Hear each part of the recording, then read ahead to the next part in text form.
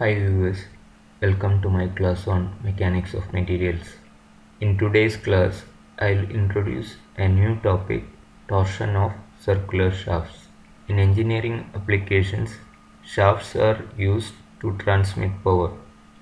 While transmitting power, these shafts are subjected to torque or twisting moment. This torque will introduce shear stresses and shear deformations in the shaft. If these stresses and deformations are not within permissible limit, shafts fail to perform its intended duty. So let us derive torsion equation for circular shaft. Consider a circular shaft with radius r and length L fixed at one end and subjected to a torque at the other end. Now due to this torque applied, if the shaft is not rigid, it will undergo some deformation, angular deformation, and this deformation is shown in this figure. Now I'll consider a fiber on the outer surface AB. Before applying the torque, this fiber AB is straight.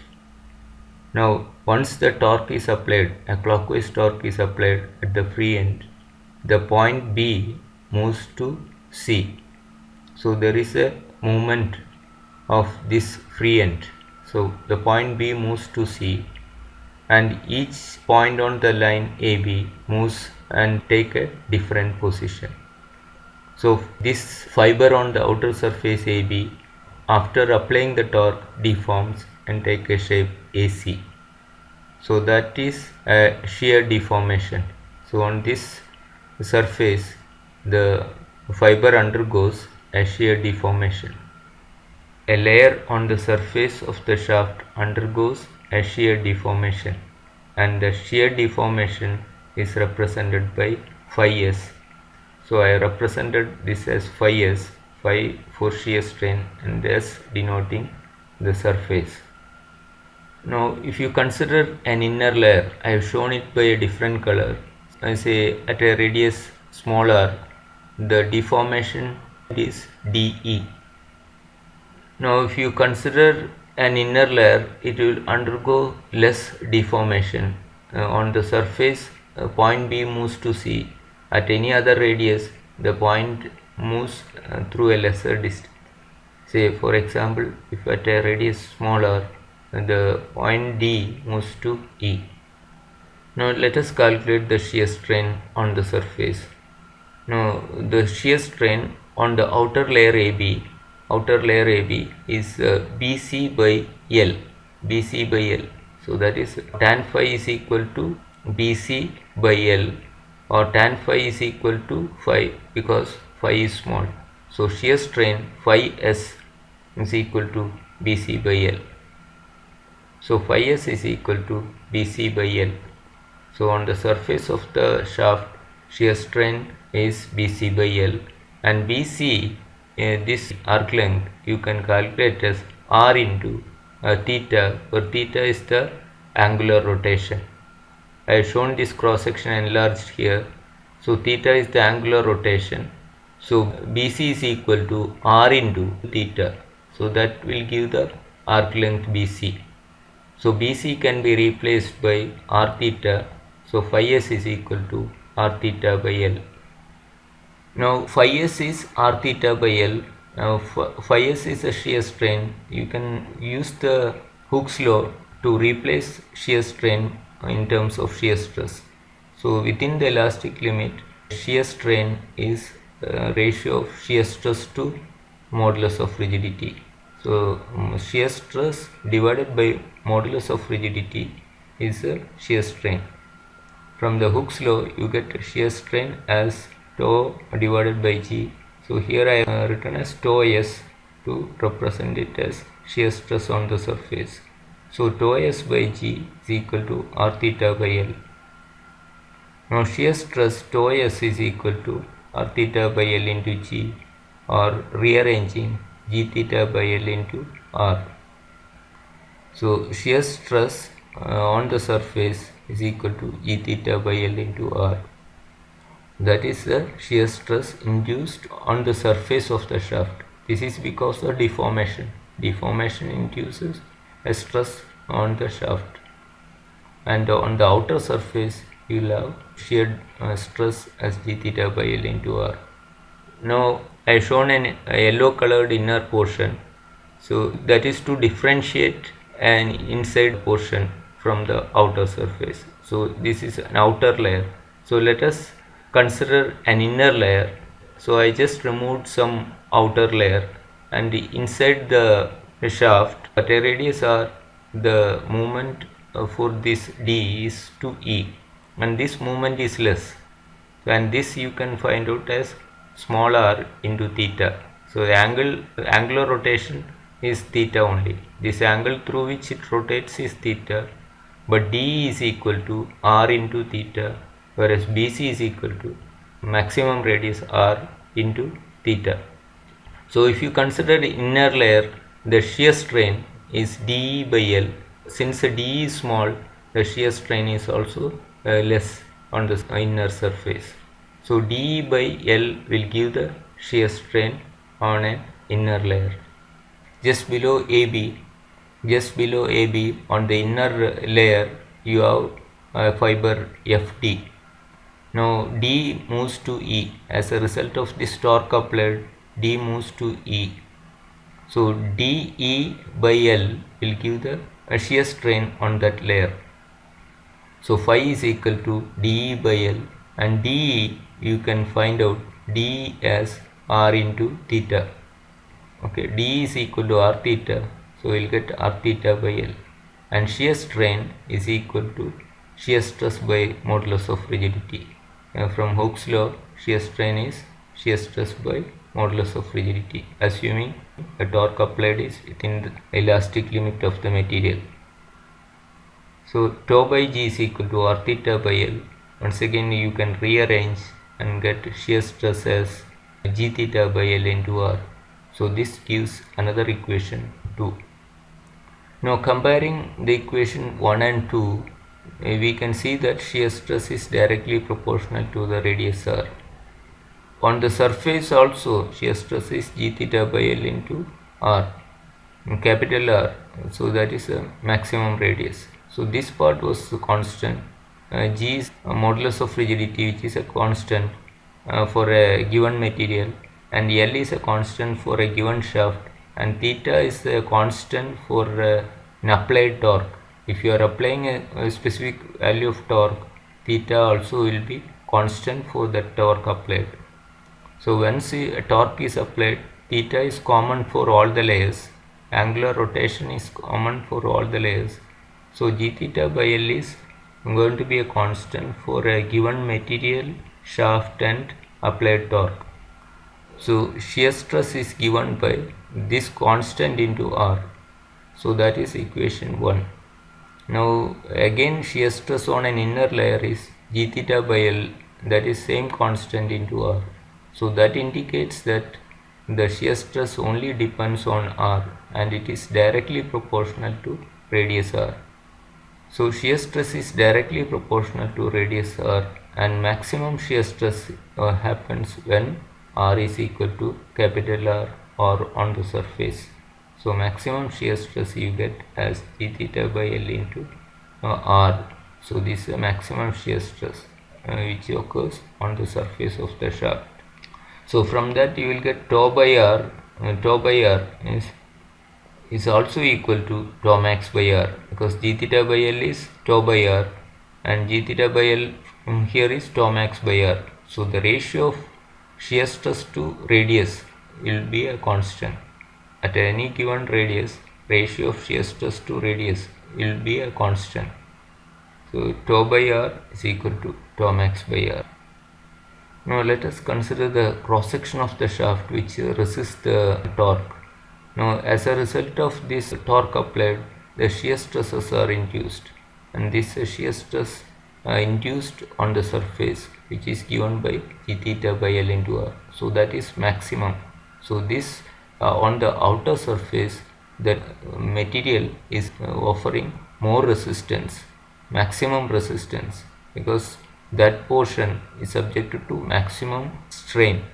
So on the surface the material undergoes maximum strain, so that portion will be offering maximum stress, and it also given by tau max is equal to E theta by L into R.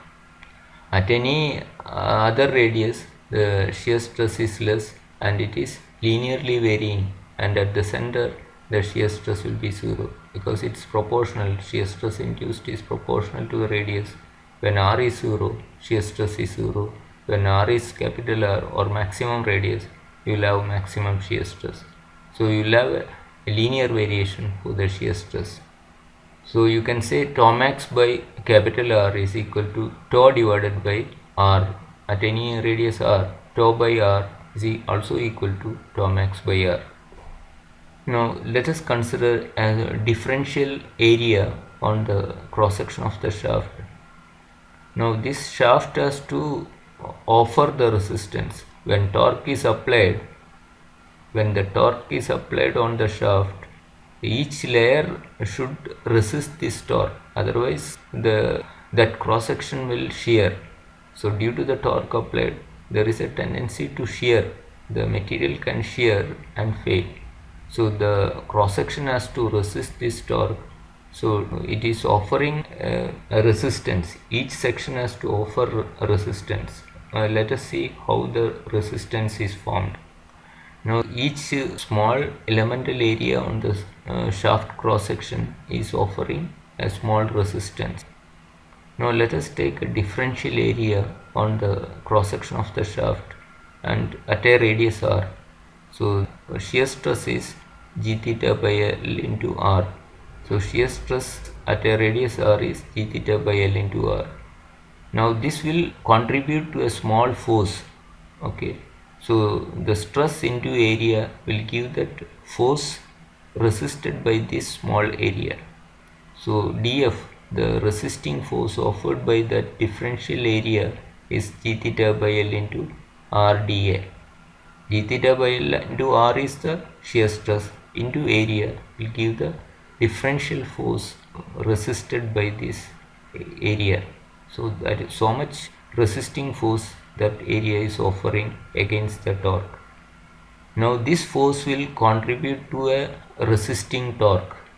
The force into the radius, that will give the torque, resisting torque offered by this area.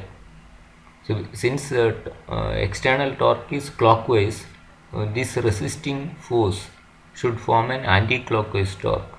So you are applying a clockwise torque on that. This is resisting torque should be opposite in direction. So this resisting torque is force into the radius R. So this small elemental area is offering a small resisting torque which is equal to the force into radius. Now the differential torque offered by that elemental area is dF into R. So that is dF is this, dF into R or G theta by L into R square dA, R into R square dA. So that is differential torque resisted by this elemental area. Now we have to find out the total resisting torque offered by this cross section. So you have to consider all such smaller elements on the entire surface. You have to consider all such elements and total area put together, how much resisting torque it can apply. So that you can find out by integrating this for the entire area of cross section of the shaft. So if you integrate this, you will get the resisting torque, and this resisting torque offered by the cross section should be equal to the applied torque. So if you integrate this, you will get the resisting torque, and that resisting torque should be equal to the applied torque T. So total resisting torque is integral of that dt. dt is the differential torque resisted by an element. Now the integral of that will give the total resisting torque. Now the resisting torque is equal to the applied torque on the shaft. For equilibrium, each cross section should offer a resisting torque, and that should be equal to the applied torque. So this resisting torque is equal to T. Now T is equal to G theta by L, which is a constant as I explained earlier, because G is a material property, L is length of the shaft. For a given shaft, length is constant, and theta is also can be considered as a constant for an applied torque. So G theta by L is a constant for a given material, shaft and applied torque into integral r square dA. So G theta by L into integral r square dA. So integral r square dA, it's second moment of area. dA into r, that is moment of area, that can be considered as area into distance. So that is moment of this area, and moment of area, that is second moment of area. So that is dA into r, r square dA, that is considered as second moment of area. Now integrating that will give the polar moment of inertia of the cross section. So integral r square dA is known as polar moment of inertia of the cross section, which you would have studied in your engineering mechanics topic. So you can replace this integral r square dA by the notation J, which is the common notation used for polar moment of inertia. So integral r square dA I'll replace by J, where J is the polar moment of inertia of the cross section of the shaft. Combining equation 3 and 4, this equation 4 and equation 3 is tau max is equal to G theta by L into R, or tau max by R is equal to G theta by L. So you get T by J is equal to G theta by L. There you get tau max by R is also G theta by L. So T by J is equal to tau max by R is equal to G theta by L. So from this you get T by J is equal to G theta by L. T by J is equal to G theta by L. From there you get tau max by R is equal to G theta by L. So tau max by R is G theta by L, and even T by J is G theta by L. So you can write T by J is equal to tau max by R is equal to G theta by L. So this is known as torsion equation. Okay. T by J is equal to tau max by R is equal to G theta by L. So tau max by R is also equal to tau by small r. Okay. The ratio of stress to corresponding radius will remain constant. So this is maximum shear stress on the surface and corresponding radius, or if any other radius, tau by r, that is also constant. Now in the derivation of this torsion equation, we have made some assumptions. We assume that material is homogeneous and isotropic. That means the material composition remains same, and its properties remain same in all the directions, and material obeys Hooke's law. So we have taken that shear strain as ratio of shear stress to modulus of rigidity. So if it obeys Hooke's law only, you can use the shear stress by modulus of rigidity as shear strain. And also the plane sections of the shaft remains plane and do not work under applied torque. All the plane cross sections of the shaft should remain plane. There should not be any warpage under this torque applied, and all radii remain straight before and after application of torque. So the radius of the shaft will not deform under the action of the torque applied. That's all for today. Thank you for watching.